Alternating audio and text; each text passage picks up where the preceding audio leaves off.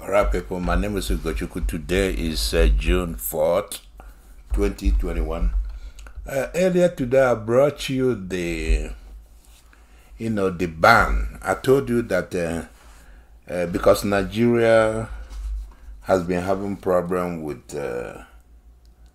with Twitter. You remember Buhari said something about committing a genocide. Twitter deleted it and banned it. I don't know if they banned him, but I think they tweeted this. They deleted the tweet. They didn't actually ban him yet. So Lai Mohammed got mad and said that it's not fair, that why are they allowing Nnamdi Kanu to be on Twitter. So that was yesterday. So today they banned Twitter. Over here it's still 40. In about 40, I would say about 48 minutes, he will switch over to 50. So it's still 40 here. But anyway, what had happened, Nigeria, they banned Twitter. I thought it was dumb. You cannot ban, you're messing with them, an American company. And then especially you're messing with an American technology company. When you guys in Nigeria, you don't know what the hell you're doing over there.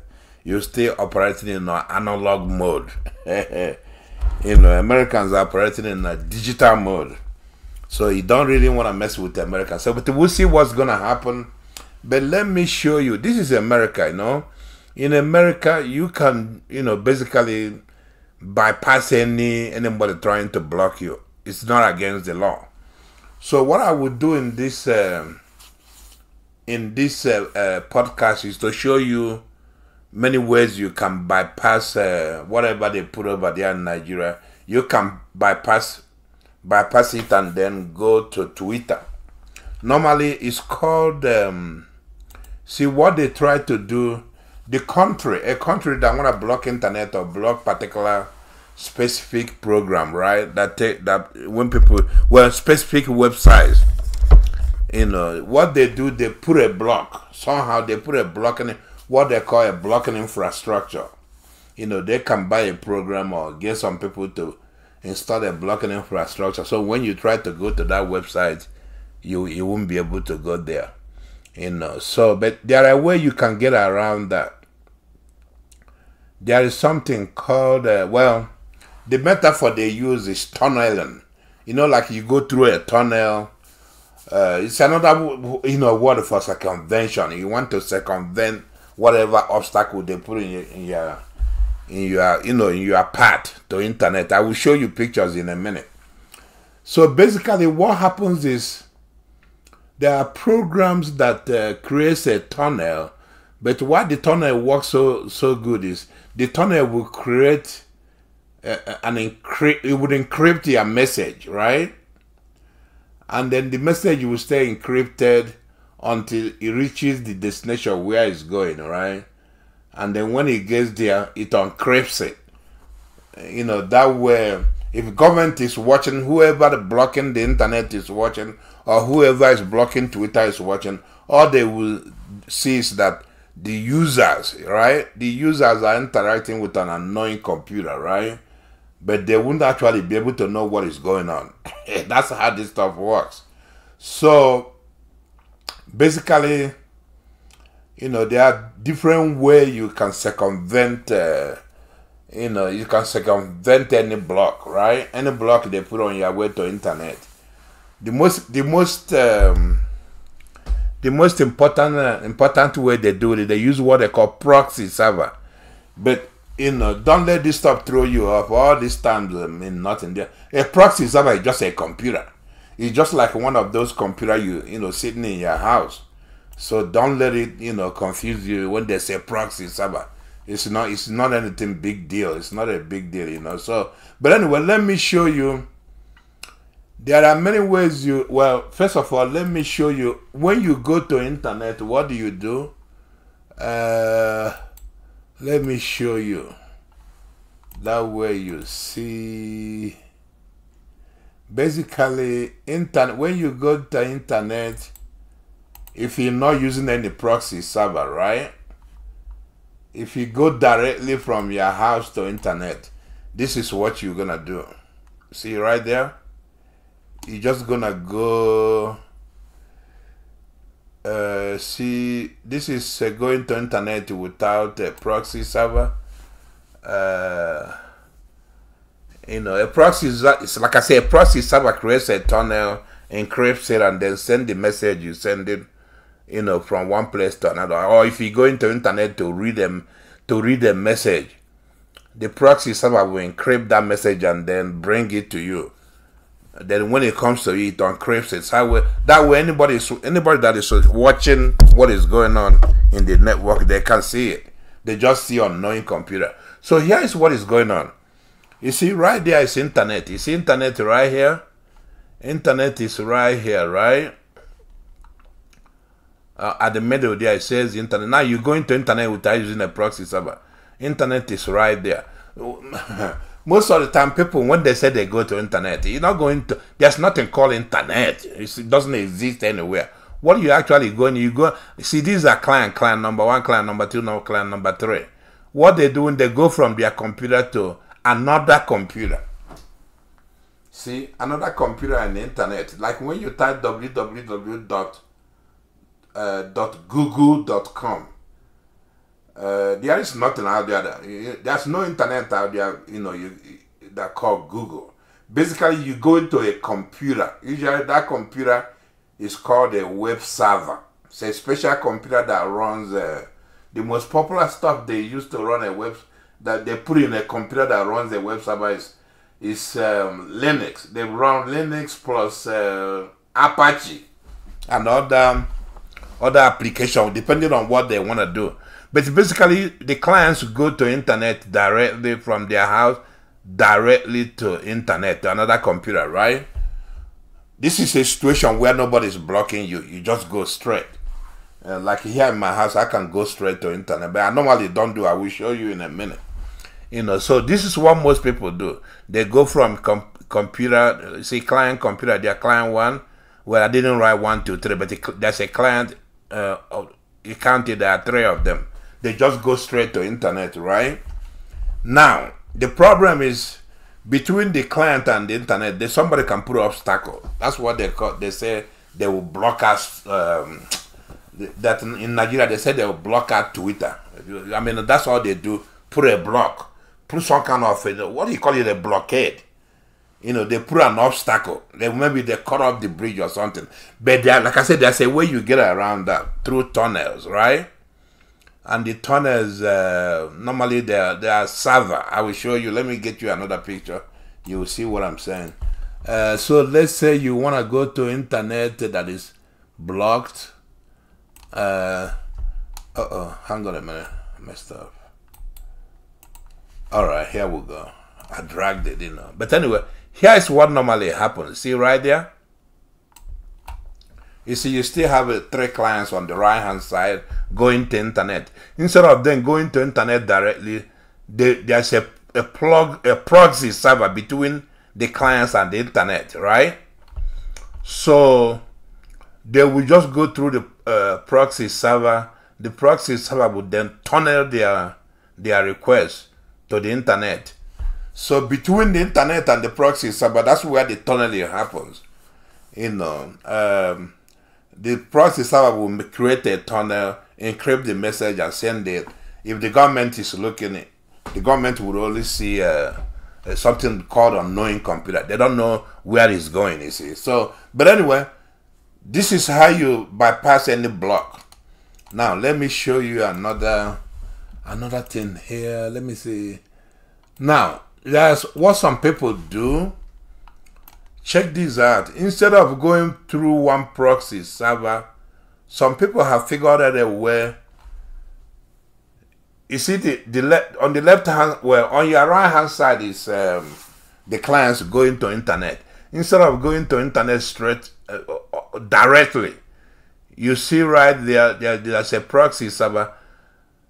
There may be about 20 proxy servers that they have to go through before they get to internet. One proxy server could be sitting in Dubai. Another one could be sitting in India. Another one could be sitting in somewhere in, let's say, Spain. another one Israel, another one. So they sit in different countries. So you go through one proxy server. It takes you to another, takes you to another, takes you to another before it gets internet. This stuff happens very fast. It's not like it's slow. Your computer will still behave like boom, you are on internet. But the thing is, your internet service have to be fast. You see, I don't know how this stuff will work in Nigeria. If somebody uses a chain, it's usually called chains of proxy servers. If you do that in Nigeria, because internet is very slow there, so it may really slow it down more. So this works efficiently when the internet service is very fast. So if it's very fast, like in United States, you won't even notice that you went through 20 servers to get to your destination. You won't notice that. So you see right there, from the clients, the 3 clients, they have to go through a proxy. They go through another 20 proxy before they get to internet. This provides what they call stronger anonymity. So you remain anonymous. So anybody that trying to, see what you're doing, they will have to spend a lot of time. And another thing this stuff is so useful is, let's say you are in the United States. You want to go to internet in New York.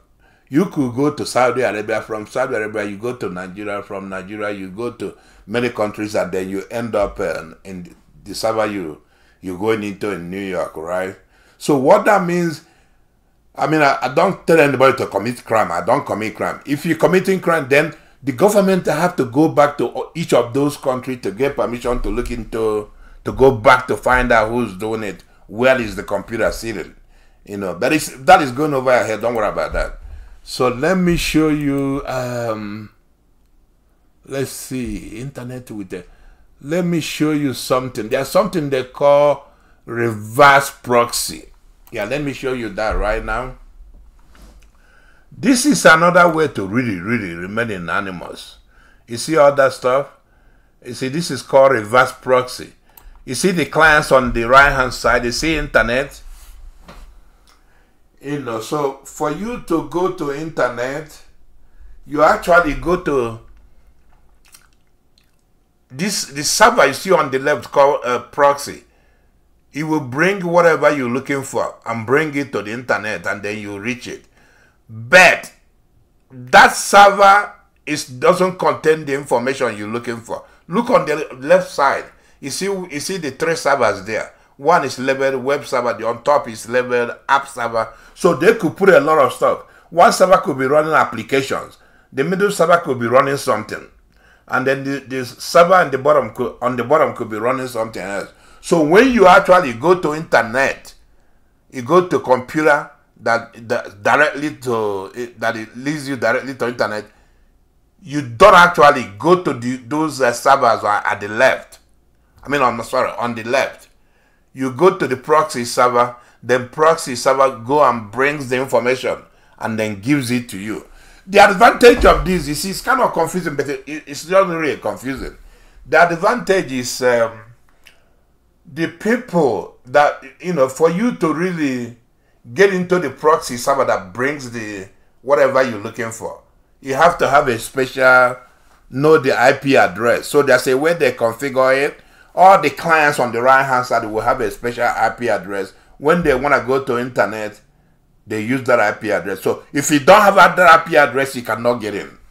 That's why this is so useful. Many big businesses, they use this setup, right? Like banks and stuff like that. So you can get into the proxy. The proxy server brings you stuff. If you try to hack the system, you can only go into the proxy server and destroy it or do something to it, but you're not gonna get any access to those the 3 servers sitting on the left. By the way, the 3 servers sitting on the left, you set it up with special IP. The only person that can see that IP is the proxy server at the middle. The clients cannot get into those 3 computers. They can, because they don't know the IP address. So the only IP address you give them is the proxy server, the one at the middle right there.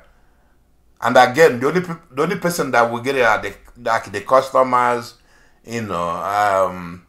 some special people that need to get access to it, But other people can go to see that is where it says internet. Other people can get in there, but they cannot get into the proxy server next to it unless they have a special IP address that is provided. And then look on top, it says reverse proxy server using, reverse proxy using Nginx. Nginx is like, sometimes they pronounce it Nginx, like your engine of your car, Nginx. So it's like, it's a web server. It's a software that runs web servers, right? It's not a web server. It's a software that runs web server, just like Apache, right? But Nginx is very special. It's very fast, So if you really want this setup to have a reverse proxy for more security, you have to use Nginx. Apache does not provide this kind of setup. But anyway, so forget about that one. Now let me show you what you can use. People in Nigeria really feel sorry for them. There are a couple of applications you can use to bypass whatever they're gonna put on your web. You can download this and put it on your phone or put it on your computer. The first one is Tor. It's Tor. Type torproject.org. You see it. So it's free. You download it, put it on your computer. What it does, it gives you a special browser. And then when you go into internet to use that Tor browser, what are you doing? You go into their network. You go into Tor network, series of computers. From there, they take you to internet. I used to use that a lot, but I don't use it anymore because it tends to be slow. But if you don't have a choice, use it. Download it. It's free. Then the second one is called Ultrasoft. This Ultrasoft is also free. You can download it in your computer. You can download it as app. While I used to use Ultrasoft. Ultrasoft is very fast. It's a very small program that is very fast. It doesn't. If you use it, you don't feel like you're using anything because it's very fast. They first designed it because of China. Remember, China, what they do is they ban a lot of internet access. So an American company,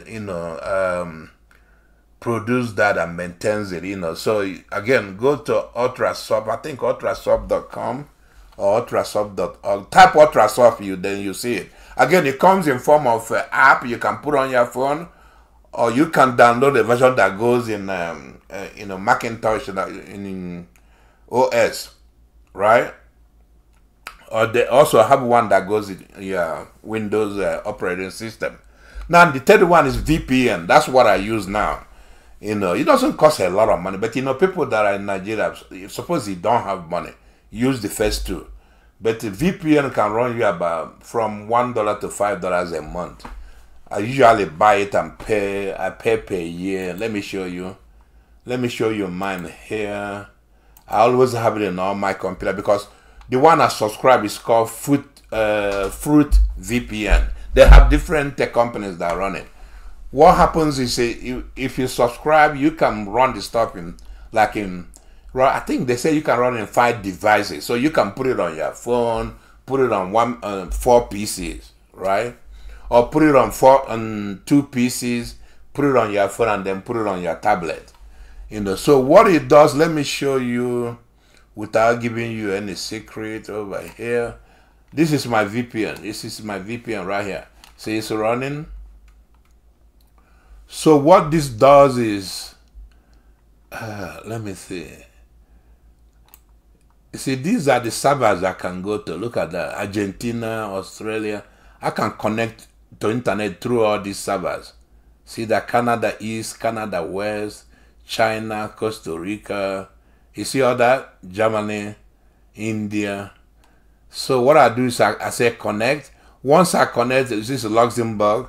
Once I connect, then I'm using an IP from Luxembourg, right? So if I go to internet, you're not gonna see my IP in my house. You see I'm using IP from Luxembourg. So if you wanna trace me, you have to go to Luxembourg and talk to them over there. But it's unlikely they will talk to you. So there are different IPs. See, these are all different IPs. In the United States, they have a lot of places right there. See, See, these are all different IPs. I can use any of them. I just click connect. Once it's connected, then I just open my browser, and then I'm ready to go. I can be coming from Canada. See, I can just, once I say connect, I click any of my browser, and then I'm ready to go. You know, like I said, this cost me about, I think about $2 or $3. Look at there. You see that I have 638.68 days left. What I do is, if it gets to 1 month left, I go pay another 1 year. You know, I usually pay, I think 1 year is about $50. You know, but you know, people in Nigeria, some of them don't have money. You know, people are struggling, you know, struggling to survive. You see, you know, so they may not be able to afford this. You see. So you gotta feel sorry for them. That's why you have to use the free stuff. If you don't have, I think they say there are some free VPNs out there, but I haven't used them. The two I have used are the number 1 and number 2. Especially number 2. Number 2 is very good. You know, go and download it and use it. If you use that, you can bypass anything that Nigerian government puts on your way to Twitter. Anything they try to block you to Twitter, you bypass it. And don't forget, the Nigerian government, they don't know what they're doing. What they will probably do is, you know, go to those people that provide internet access and tell them to block everybody. That's what they will do. But so what? You know, I used to have, without giving away too much, I used to have a website I used to go to download stuff. My internet provider started blocking them. That's a way you get around that, right? Like I told you, they put a block, you use tunnel, right? You use tunnel, all they see is unknown computer. They won't see me going through there, but they will know I'm doing something, but they don't know where I'm going. That's the thing. They will see unknown computer coming from my house, but they're not gonna know what I'm doing, because what happens is, like I said, it creates a tunnel, it encrypts the message, and from your house, when it gets to where where it's going, it uncrypts it. You know, so they can try whatever they want. They won't know. Another way you confuse them more is you chain it. I can use Ultrasoft plus my VPN, right? So I can start my VPN, and then I'm using, say, an IP from Canada, and then I start Ultrasoft, and then from IP from Canada, I go to another IP Ultrasoft will provide me. From there, I go to internet. So it's more, you know, it gives you more anonymity, but I usually don't do that. I just use different IPs because I'm not doing anything wrong. I just want to remain private. You know, I cherish my privacy. So I do all this stuff because I want my privacy. I don't want anybody poking in, seeing what I'm doing. You know, so the provider we use here, sometimes they block certain websites. You know, there was a time they tried to pass a law here, one stupid guy, because, you know, there are places you go download stuff you need. There are different stuff you can download. They try to ban it here, but they're wasting their time. People know how to get around that. You know, anybody trying to pass anything here, you're just wasting your time, man. It's not going to work. You know, but anyway, so this is what I have for you. Let me leave it there. Tomorrow, I may have something else.